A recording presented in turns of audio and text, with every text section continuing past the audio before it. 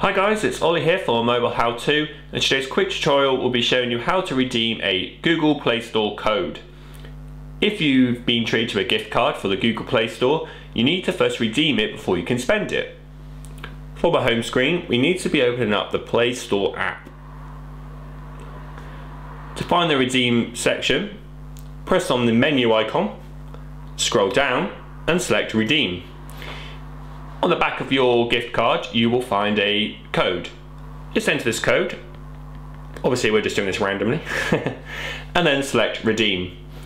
What will happen is you'll get a notification at the top of your device telling you exactly how much has been added to your Google Play account so you can spend it.